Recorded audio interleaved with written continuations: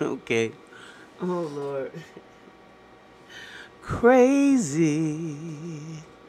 Crazy for feeling so lonely.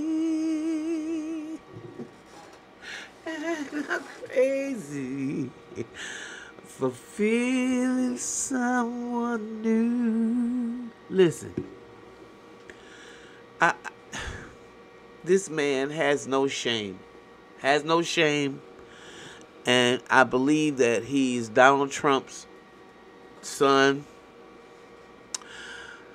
They cut from the same cloth. Just put it like that. And that's that guy, George Santos. Okay, so now he's being accused of stealing. He's accused of using his animal nonprofit to steal $3,000. Oh, how shame. This guy has no shame. Okay, listen. This is from the Daily Mail. And it said that George Santos killed my dog. Liar GOP congressman is accused of stealing $3,000 raised for a homeless disabled vet stricken cancer dog, which then died in agony. I hate to read this story, but it's making me laugh. I lost my dog this weekend, and I too I'm grieving right now. But I'm just getting through the motions. It's like, come on.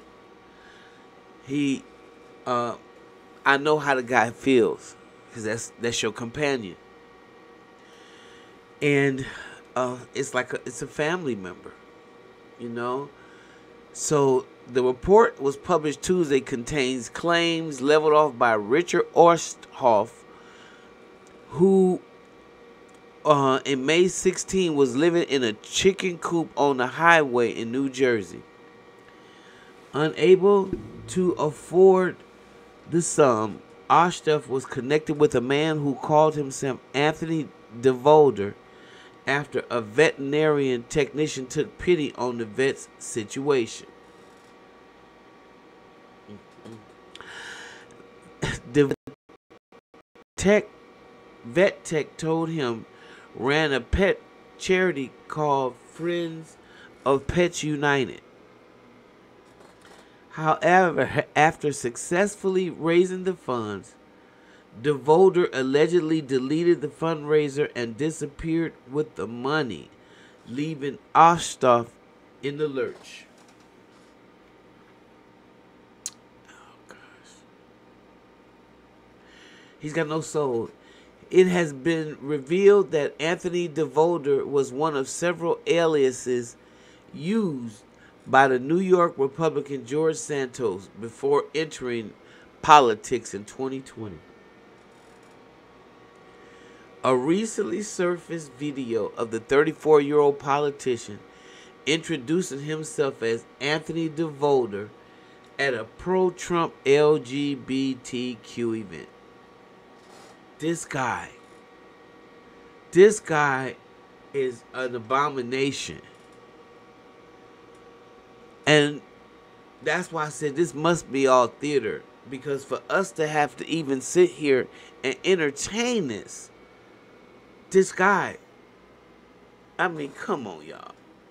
Who in their right mind would allow somebody that you know is telling all these hideous lies, and it's worse than Donald Trump, okay? Because he's not even at all who he said he is. He's got a bunch of jobs, a bunch of things. We don't know who the heck he really is. And now his constituents don't want him either. They like, what the hell? Who is this guy? And because McCarthy know that he can give him that extra vote, they keeping him in there and going to put him on some committees. This is all theater. This is all craziness. Do not deal with that Democrat-Republican stuff. It's all theater. It's all a game. This is insane. Because, again, nobody in their right mind would allow somebody to do this. It's total dishonest.